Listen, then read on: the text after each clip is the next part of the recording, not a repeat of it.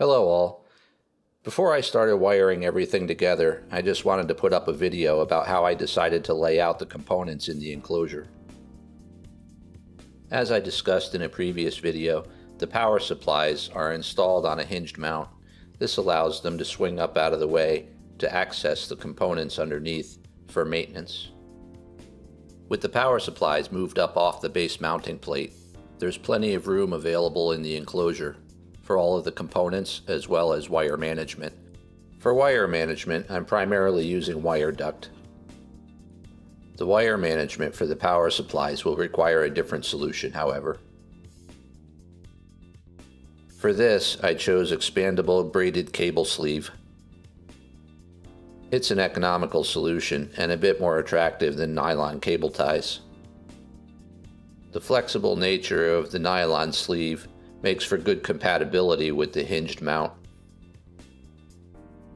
I'll move the power supplies out of the way for a better view of the component layout in the enclosure. Some of the main things I considered when developing the layout for the enclosure were electrical noise from high current devices, cooling and the airflow inside the case, clearance for connectors protruding through the case, the layout of components in the vertical axis for things that might be stacked, the physical location that wires will enter or leave the enclosure, and how wires will be routed in the enclosure between components. I also took into account that oil or metal chips could fall onto the enclosure, so there will be no connectors or fan ducts through the top. One of the easiest ways to deal with electrical noise is to keep high current carrying wires and components physically separated from lower current signal wires. Having the lower current on the right and the higher current on the left, 120 volts will come in on the left-hand side and branch off to the line voltage components. The 120 volts will also feed the accessory relays. Another source of electrical noise is the high voltage output of the drivers. This is the high current output that drives the stepper motors. The output of the stepper motor drivers will be kept to the left, away from the signal wires on the right-hand side. I bought a couple of DIN rail terminal block kits that have grounding type terminal blocks, as well as the common terminal blocks with a terminal on each side. I also picked up some DIN rail fuse holders. I'll fuse most of the components in the enclosure individually, having a separate fuse for each individual stepper driver, as well as the controller card and the 24-volt power supply. Separates out all the individual circuits and makes troubleshooting much easier if a fuse were to blow. At the top of the enclosure are the stepper motor drivers. I 3D printed a mounting bracket for the drivers that arranges them in a vertical stack.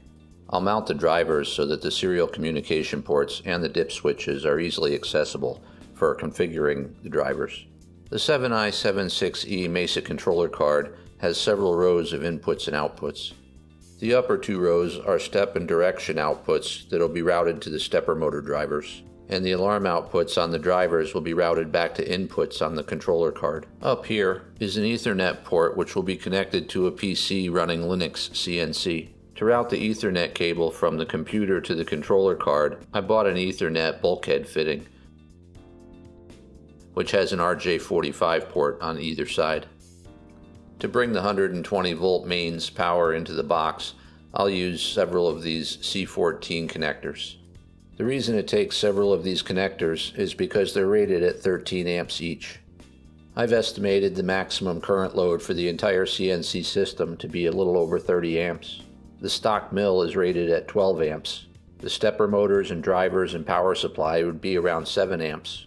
External accessories like a vacuum cleaner could be up to 12 amps, and then a couple more amps for the controller card, 24-volt power supply, and perhaps a coolant pump.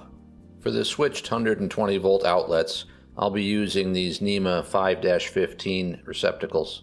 The controller card will drive the relays, which in turn will switch the 120 volt receptacles. I'll mount the receptacles either in the bottom of the enclosure or on the left side. For the high voltage output from the stepper motor drivers going out to the stepper motors, I'll use these 16mm Aviation connectors. The 16 millimeters refers to the diameter of the hole required to mount them in the bulkhead or the enclosure. These are the same connectors that come pre-installed on the stepper motor cables. I'll mount the male end on the enclosure, and the female end will get installed on the cable for the stepper motor. I've got an assortment kit of these Aviation connectors that range from 2 pins to 5 pins. I may also use them for the milling machine limit switches.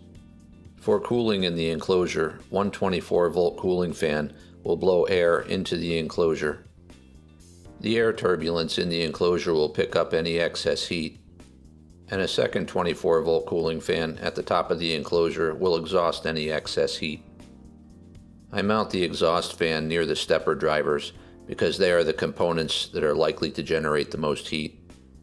Since I've got some extra pieces of DIN rail laying around, I'll make up some custom DIN rail mounts for the relay boards using CAD and my 3D printer. Like and subscribe if you want to follow along. That's all I've got for now. I'm going to start wiring things together, and I'll give you an update when I get the chance. Take care.